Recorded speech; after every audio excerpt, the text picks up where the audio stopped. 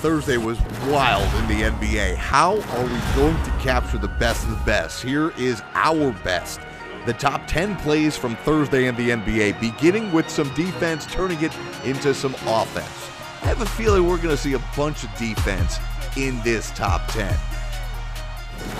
So Sabonis leads the way. Now we go to Indiana, where Pascal Siakam gets the ball from Tyrese Halliburton and the big-time two-handed flush.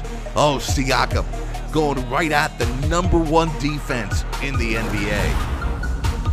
At play number 8, Detroit gets a win, and James Wiseman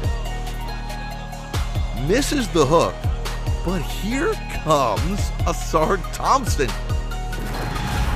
Tough. Anthony Edwards, oh boy, did you see his night? Went to the locker room a few times, took some hard hits, but he was dishing them out as well.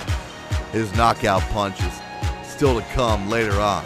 That's play 7. Let's go to play 6. Jamal Murray hounded by the Celtics defense, but this is how the first quarter ends.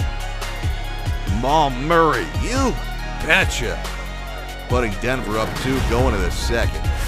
Halfway through the list, it's Emmanuel Quickley finding Chris Boucher, who adjusts in midair with Nurkic coming at him.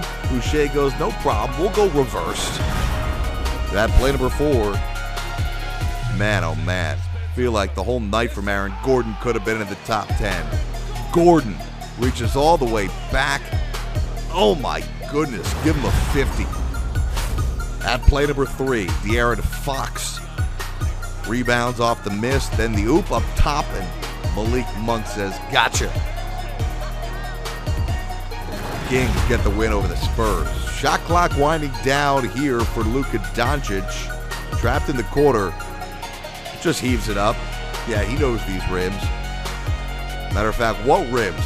This was all net from Luka. At our top play of the night, back to some defense. Anthony Edwards misses the free throw. Edwards says, I'm not going to let it cost us. Comes all the way down the court, then blocks it as the rim blocks his head. Says this might be the highest he's ever jumped. Game-saving block by Ant-Man. Put the superhero cape on and led the Wolves to a win. That's your top 10 on Thursday.